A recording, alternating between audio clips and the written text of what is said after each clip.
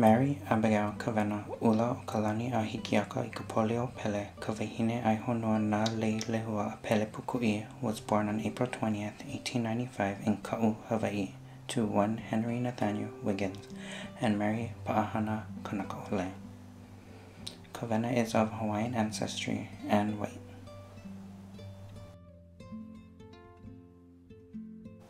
Kawena authored and co-authored over 50 titles pertaining to Hawaiian language. She worked as a translator at the Bishop Museum, where she spent most of her time translating Hawaiian newspapers, writing Hawaiian literature, and conducting fieldwork.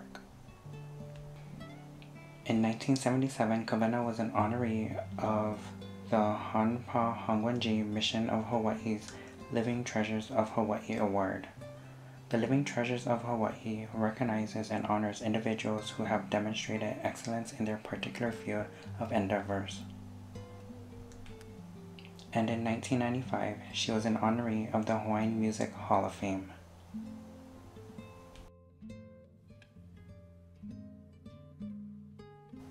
You may access the poem at this case-sensitive URL or by scanning the QR code with your smartphone's camera.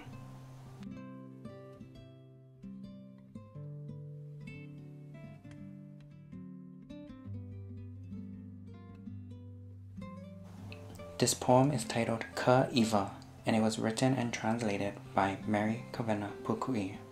For this assignment, I will be analyzing the English translation. Ka-Iwa.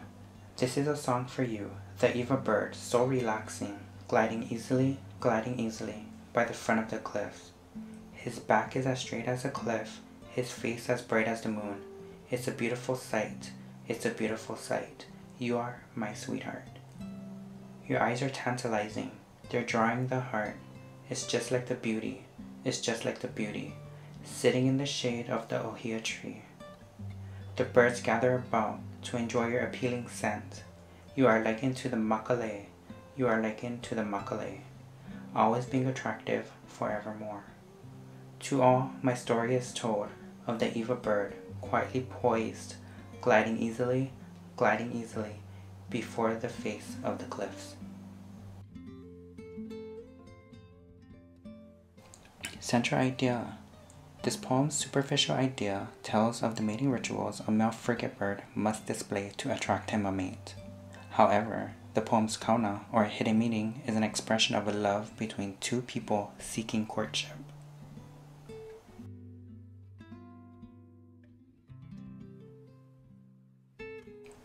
Tone. The poem's tone is of romance, happiness, and excitement. It's, that tingly feeling in your gut when you see your crush. In stanza 2, his back is as straight as a cliff, his face as bright as the moon, is a Hawaiian proverb used to describe a very handsome person. It sure sounds like the speaker is checking him out. Stanza 3 further supports the tone. Your eyes are tantalizing, they're drawing near the heart. It seems as if the male is teasing her as he inflates his red gular sack.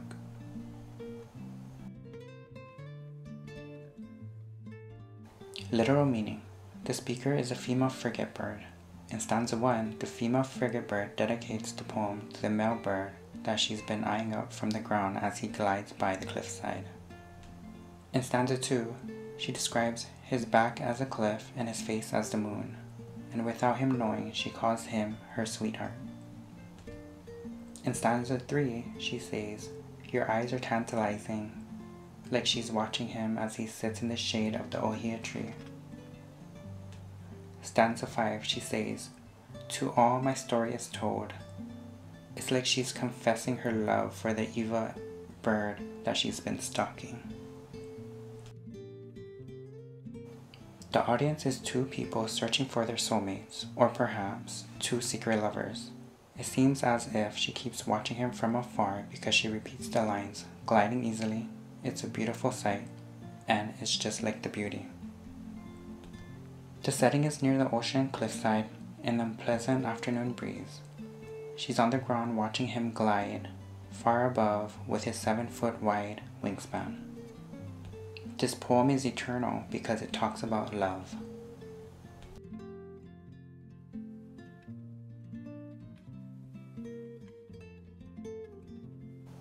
Artistry, form. The poem is written in 5 stanzas with 5 lines each. Each stanza has double lines. Lines 3 and 4 of each stanza repeats. I feel that the double lines are an emphasis on the female's obsession with her potential lover. Stanza 1 is dedication to the person's lover or crush. Stanza 5 is similar to stanza 1, but her dedication turns into a confession of love.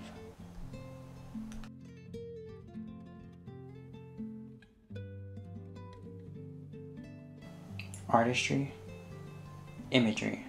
The female frigate bird is gliding effortlessly on the updraft caused by the sea cliff. Another imagery is the frigate bird sitting in the shade of the ohia tree. In stanza 4, it states, "The birds gather about to enjoy your appealing scent. You are likened to the makale. You are likened to the makale, always being attractive forevermore."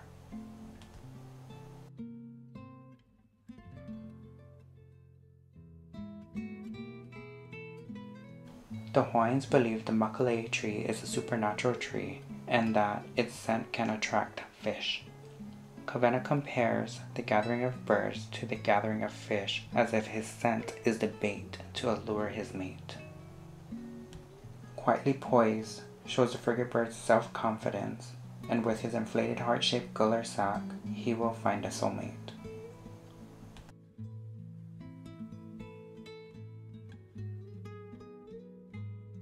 Conclusion.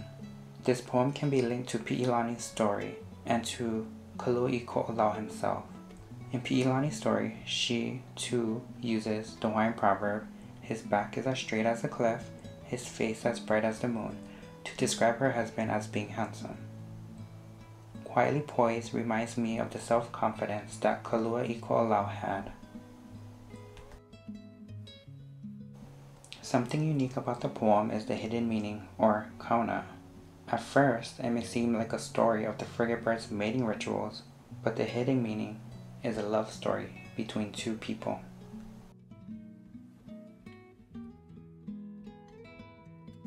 Evaluation. Yes, I believe that Ka Iwa is a good poem because it speaks of love. The mating process of the frigate bird is used to express the love journey between two human beings. Ka Iwa is relevant today because people try to dress up, use filters, or wear makeup to attract their sweethearts.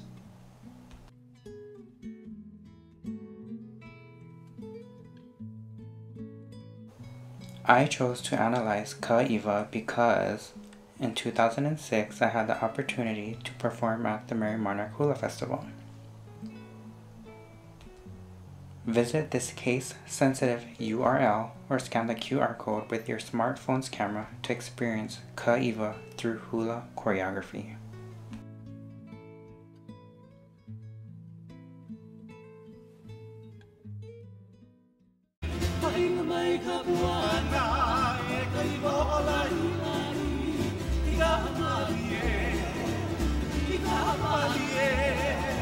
Ika